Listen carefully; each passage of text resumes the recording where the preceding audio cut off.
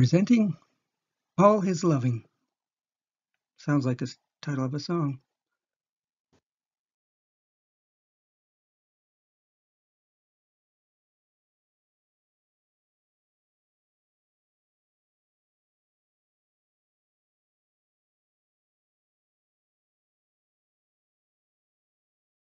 Return to Shakespeare's sonnets, especially the 1609 quarto. We're going to look at sonnet number 40. Take all my loves, my love. Yeah, take them all. What hast thou then more than thou hadst before? No love, my love, that thou mayest true love call. All mine was thine before thou hadst this more. Then if for my love thou my love receivest, I cannot blame thee, for my love thou usest. But yet be blamed if thou this self deceivest by wilful tale of what thyself refusest. I do forgive thy robbery, gentle thief, although thou steal thee all my poverty, and yet love knows it is a greater grief to bear love's wrong than hate's known injury. Lascivious grace in whom all ill well shows, kill me with spites, yet we must not be foes.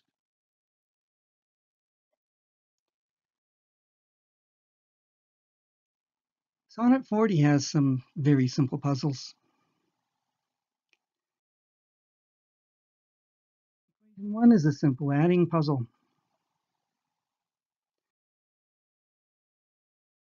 Is not so hidden instruction. Take all my loves.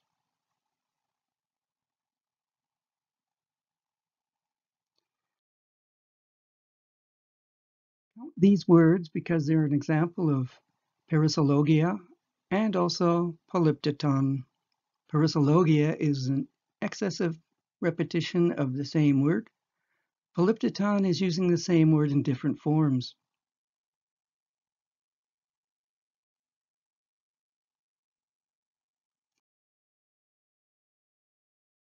Then add the sum of these words. Once again, it's parasologia.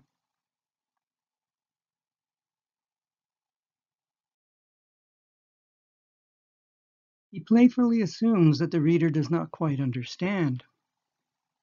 No love, my love.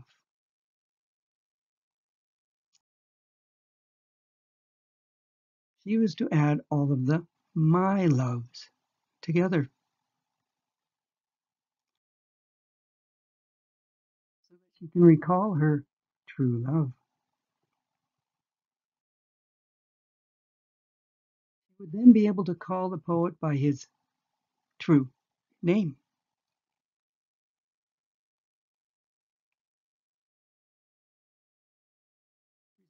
A diversion for those who haven't seen Days and Woes.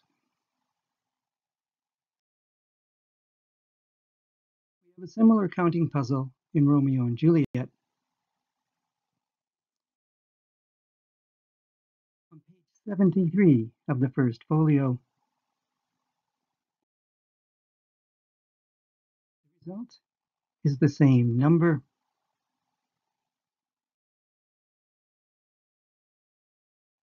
Add the number of woes to the number of days. This is equation 1.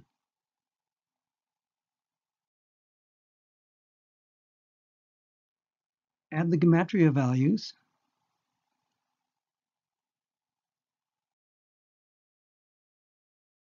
Words in lowercase letters for equation 2.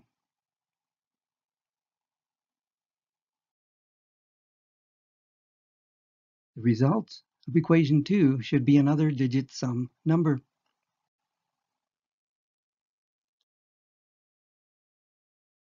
To sonnet 40.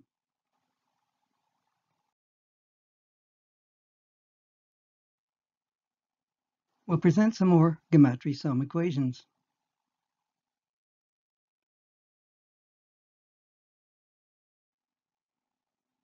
Add these gematria values again. the lowercase or the smaller uppercase letters. This is equation 2 from our Sonnet 40.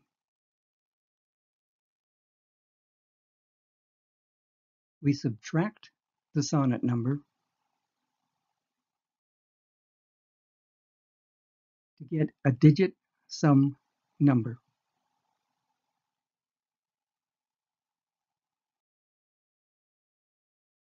For equation 3, we add all of the uppercase letter values to the sonnet number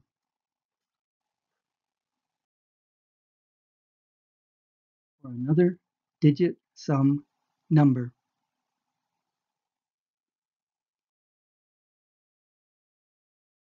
Equation 4. Add the smaller uppercase letter values again.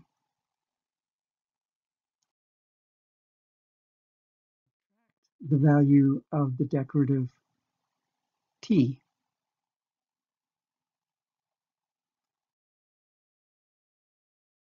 Familiar number.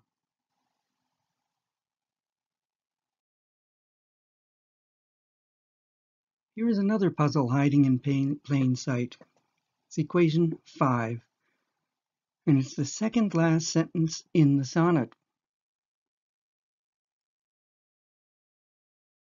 We add the gematria values in the box.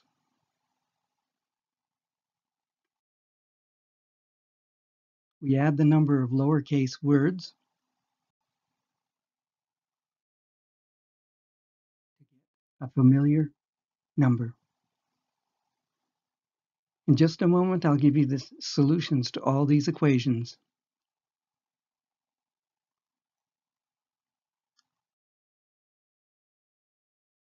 Here are the solutions. Equation 1 is 17, all that counting and subtracting just to get to 17. Equation 2 is 98. Equation 3 is 197. Equation 4 is 119, which is a multiple of 17. Equation 5 is 57, which is, of course, 17 plus the number of the sonnet.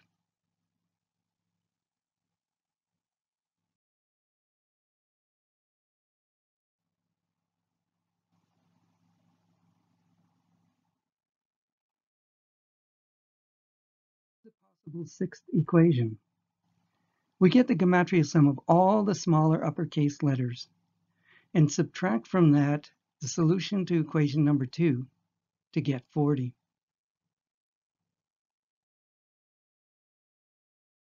Here are the Romeo and Juliet solutions, 17 and 197.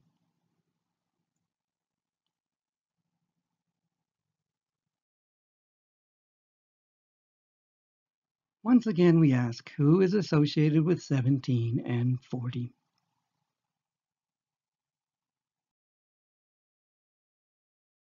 Edward de Vere, the 17th Earl of Oxford. Thanks for watching.